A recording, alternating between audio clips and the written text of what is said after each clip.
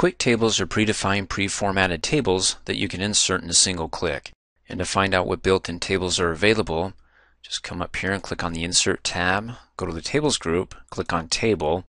Of course, you can build one from scratch, but we want to find out what preformatted tables are available. So there's the quick tables, and hey, you've got a table for the month of May. Click on it. There you go. Of course, you can modify it. If it's not for May, then how about December? And you can right-click and get the same options as we learned in our table modification training video.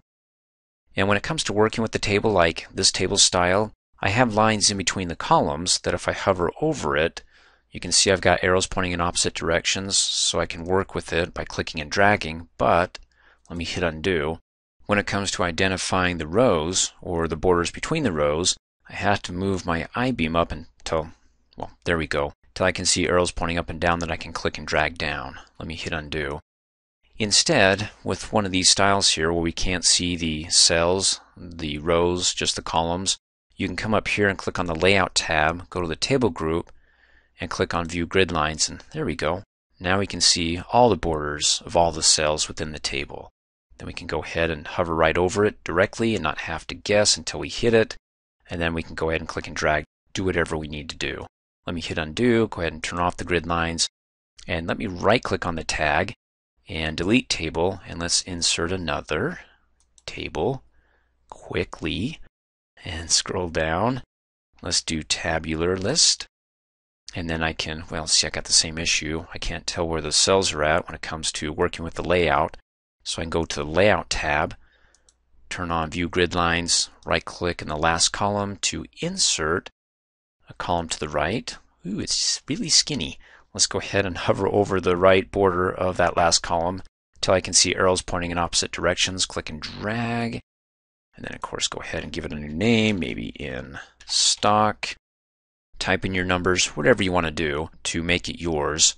The whole purpose of a quick table is something that looks like you can use in a flash and not have to do too much modification to it. Otherwise, you may want to start from scratch. And let's go ahead and turn off the grid and then come up here to the Design tab, because if you don't like that style, you do have the Table Styles gallery to choose from a lot of table styles, and you can see the one that's highlighted there. Hover over it. The name of that one is Light List Accent 3. Let's go ahead and click the More button, and we're in the List Tables section, so it just has lines separating the rows, well, except for the ones up above here. It just separates the header row from the rest of the data down below it. We can scroll up and choose something in the grid table here. It's Grid Table 4 Accent 1. Click on it. Well, that looks kind of nice. Now, in addition to your table styles, you have table style options. Depending upon the style you have selected, you'll have some options available here or already selected. Like, for example, you've got the header row, and what that does is it applies special formatting for the first row of the table. Typically, the first row is where you put the labels for the respective columns. Like in this column, we have items and what we have needed, what we have in stock. And pretty much it's the same for all these. They apply special formatting and nothing more. Like with the total row, when you check that, it'll take the last row in the table and apply bold to it. And so what that means, or what it's trying to say, is that this is the total here. Well, no, that's scissors. So if I go ahead and check total, well, it makes it bold, scissors, one pair, and you can see the double line in between, well, the scissors and the cells up above.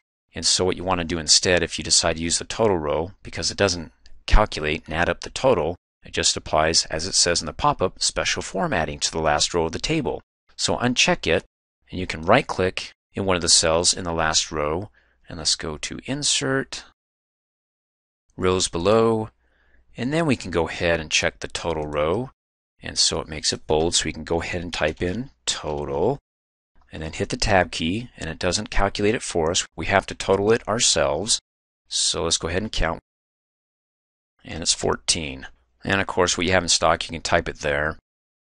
And then next, we have our banded rows and banded columns. You can see when I hover over it, gives you a preview of it. So when you check it, what it's supposed to do is supposed to alternate the colors here from blue to white, blue to white, blue to white.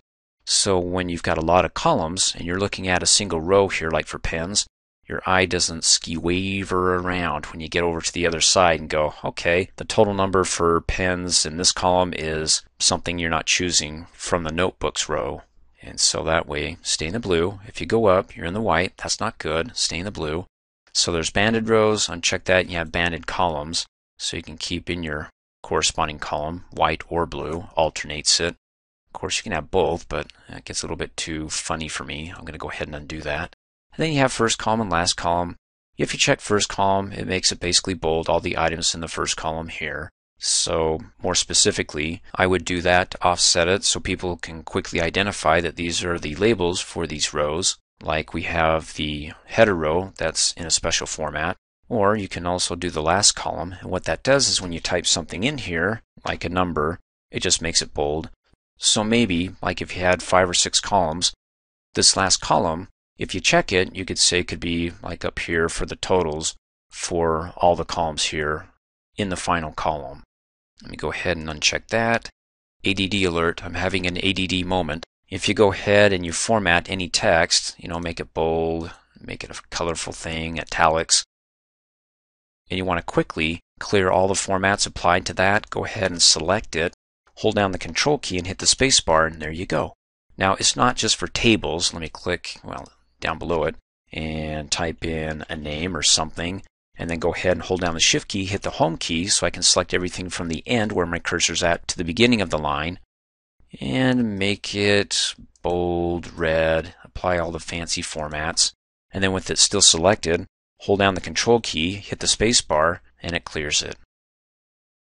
Thanks for watching. Hey, as a quick reminder, if you like my video, please give it a thumbs up. You can also click on me and subscribe to my channel, get notified of the latest videos, and for only $2 a month, you can have access to all my Microsoft Office training videos.